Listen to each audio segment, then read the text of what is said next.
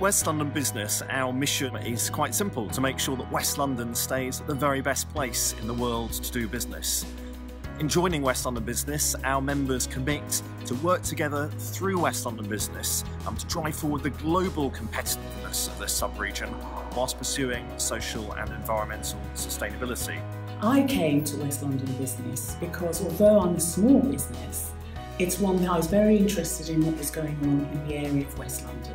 And what I particularly liked is that knowing what the different boroughs are doing and the strategic partnerships that are going on, as well as the policies. Yeah, the combined view of a group of businesses is far much more than the sum of the individual parts. The benefits, well, they're quite wide-ranging. You join the membership and you get advice and guidance related to your business. About bringing businesses together, we have some fantastic networking events.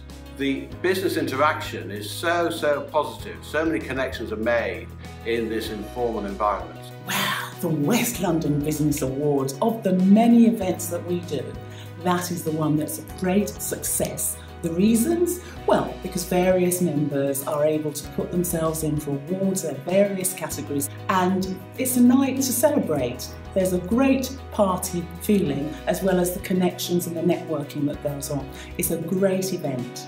Now, West London is a £73 billion economy in its GVA. It's underpinned by 120,000 businesses, making this the second largest economic cluster in the UK after the Central London Economic Zone. So it's an incredibly exciting place to live, work and play. It's about businesses working together to get the agenda across to those in power.